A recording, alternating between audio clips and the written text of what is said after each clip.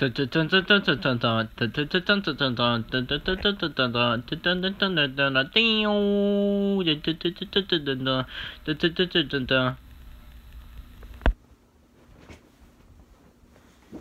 what's up, guys? Been holding off this episode for a couple days now. I meant to do it a couple days ago, but I'm gonna be talking about the Stranger Things comic. If you guys can see this, I have the first issue, regular cover framed. I'm gonna put that actually here. I'm gonna hang it up on my wall. This is a variant. That's a variant, and this is a variant. So yeah, I'm gonna talk about this comic. Put that right there.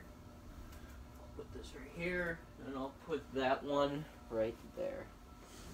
Okay, so what did I think about it?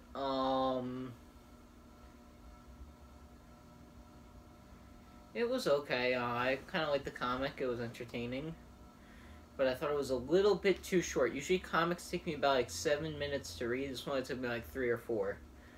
But yeah, it explains more of how Will like gets into the Upside Down and like what he did when he was there.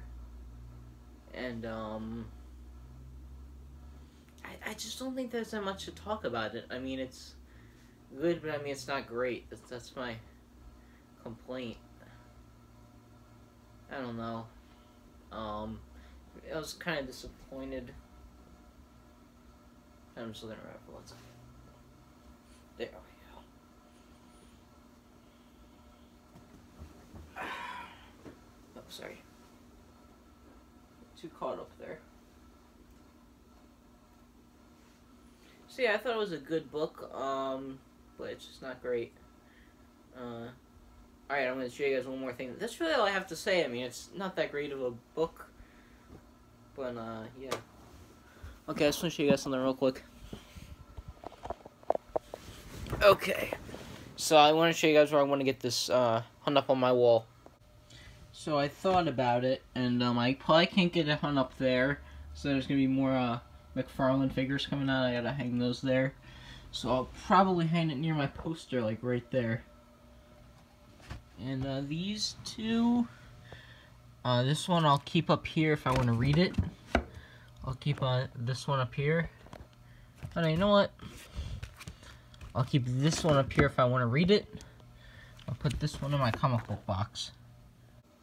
Alright guys, I will see you guys later. Bye.